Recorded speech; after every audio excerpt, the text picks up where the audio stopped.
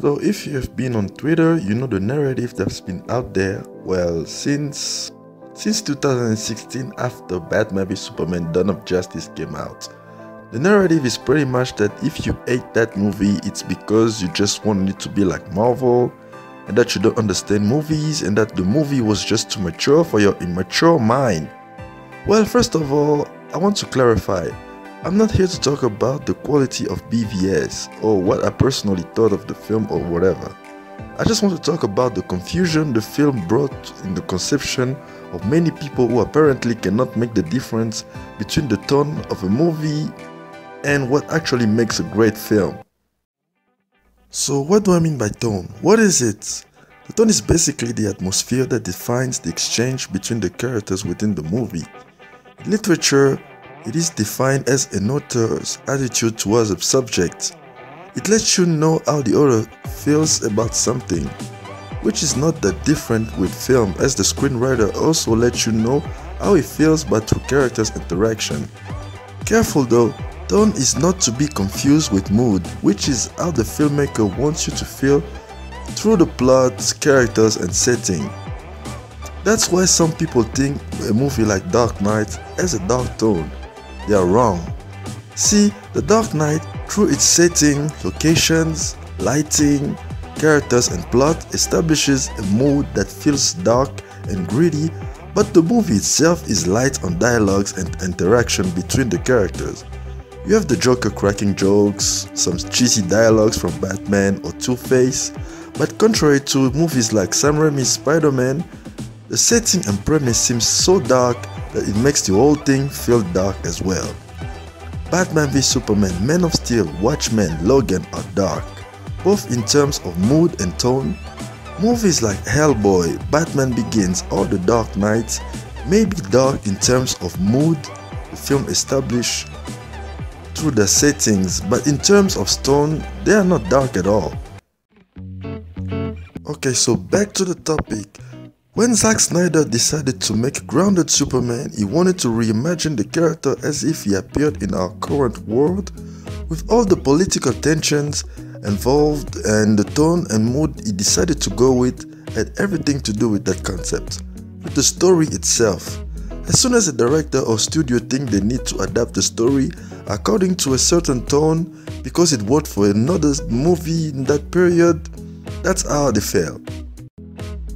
The best example of this is probably the Fantastic Four movies.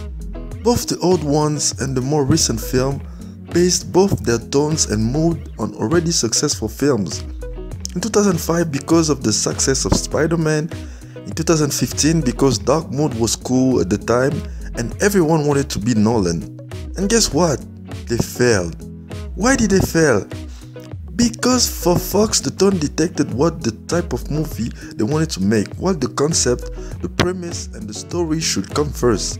They forgot we loved Sam Raimi's Spider-Man because the character was relatable and the story was interesting and well structured. The tone and mood was there to complement the story.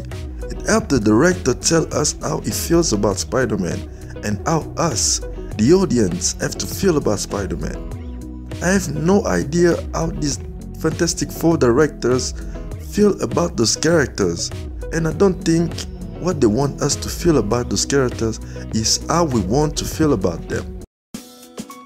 Logan, which is the most serious X-Men movie ever made, was done that way, not because it was cool to do so, but because you can't make a movie about a broken Logan in the verge of death with a lighter tone. It won't work. Just like you can't make an Avengers movie too serious or less heroic. But you can make Avengers Infinity War a bit more serious than the first Avengers movie because the film is supposed to be more violent and more shocking. Then you have the confusion that what's dark is good, which is the most absurd opinion out there.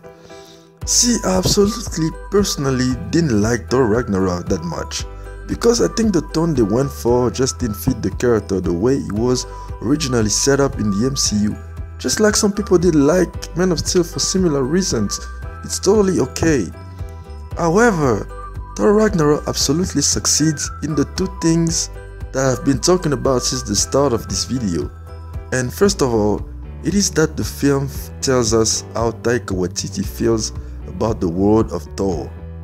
And if you know his style of directing, you know you are literally watching the director speak through these characters. And the second thing is it tells us what he wants us to feel about the character and his world. For Taika Waititi, Thor is a badass, he's funny, and he's an handsome god. And even though I'm not the biggest fan of the film, I felt that way because the film clearly sends that message better than any other Thor film before. If some people feel like what Zack Snyder tells them to feel about Superman and the world around him is not how they want to feel about the character, that doesn't make them dumb people with nostalgia obsessions, especially since the character has existed in many people's lives for decades. The same happened in Star Wars The Last Jedi with Luke Skywalker, as people after leaving the theater had the feeling the person they just saw on screen did not sound like Luke, did not act like Luke, and how they felt about that character at the end is not how they want to feel about Luke. And at some point, we have to acknowledge everyone's point of view, while ignoring the lunatics on the internet, of course. So I want to touch a little bit on the DC vs Marvel debate.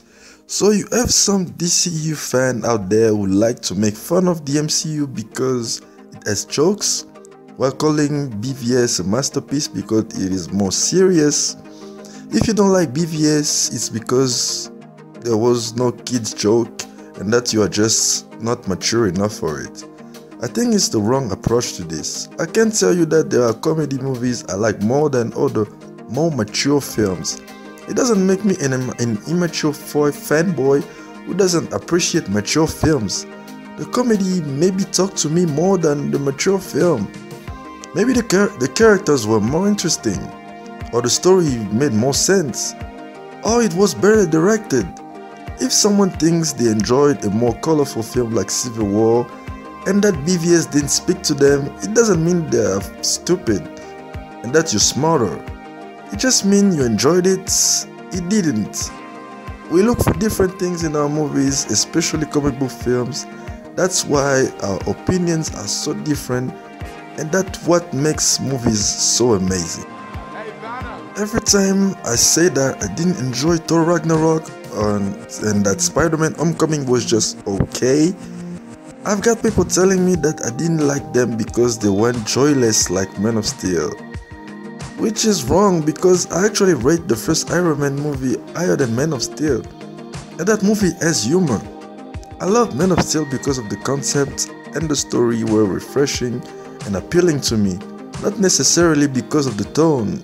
Again, the tone was just the icing on the cake because it fits the story Snyder wanted to tell. Whether you like it or not, that's another story. I loved Iron Man for the same reasons, different tones for different type of storytelling. Lastly, I want to say something about the false narrative about DC Comics that's out there as well. It is that it needs to be dark all the time. It's so wrong in so many levels. I saw people complaining about the Shazam costume, that it was too bright. Same for Wonder Woman 1984.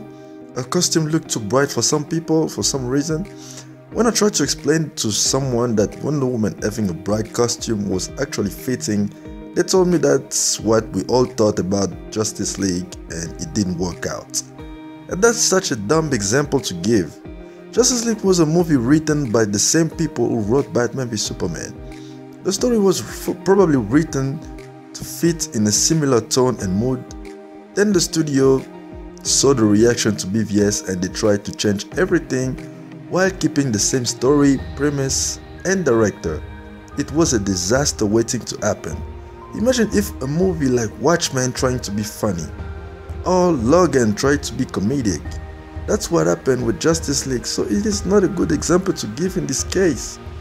Then you have Wonder Woman. Patty Jenkins once said in an interview, and I quote, "Superman was all about you. It was about you watching and realizing what it would feel like to have great powers and do great things. It was full of love and emotions." Patty Jenkins knew she wanted to make an inspiring movie, a Superman for this new generation.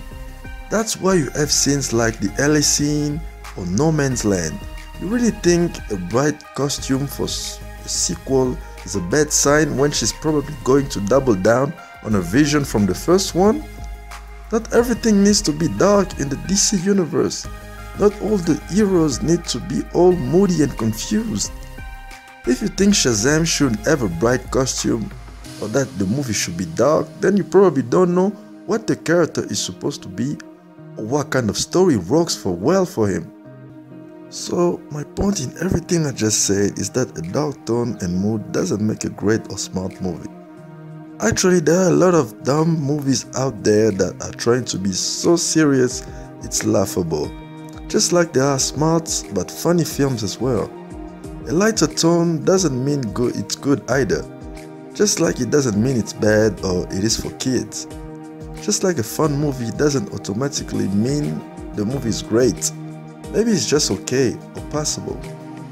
Green Lantern and Ant-Man have similar tones. One is a good movie, the other one is not. Also, both the MCU and the DCEU can coexist without one group of fans trying to look down on the other. Both make comic book movies with fictional characters. It is not a matter of life and death. It's just entertainment. No one is dumber or smarter than you for liking or disliking a movie.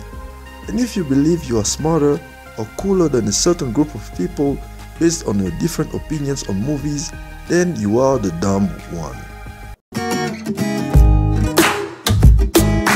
Hey guys, thank you as always for watching. Let's keep the conversation going, but please with the utmost respect, because you know they are just comic book movies and it's not worth your time. It's not worth arguing about, insulting people. So let's be respectful with each other. And if you like this, just click down there and subscribe. It will help me a lot. You can also check out my new video, 30 seconds of questions. And I've got some pretty cool stuff I'm working on, and I'll be dropping it next Monday. Until then, stay safe. I'll see you around. Bye bye.